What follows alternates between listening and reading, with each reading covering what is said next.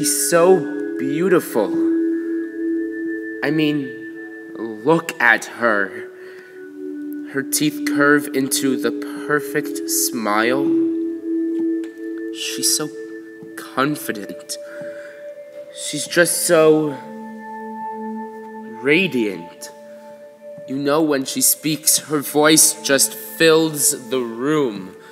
Not in a bad way, like those people who just keep talking on and on. But she speaks in a way that makes you feel like she's hugging you with her words, and it's so fucking adorable. She's sweet and smart and caring, but you already know that I mean. Just look at her. You can tell by the way she dances. If only he'd stop touching her. Abel doesn't even deserve to be in her presence.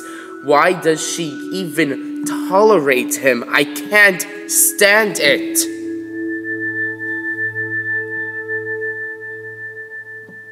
Cain, where's Abel? Cain, where's Abel? Cain, where is Abel?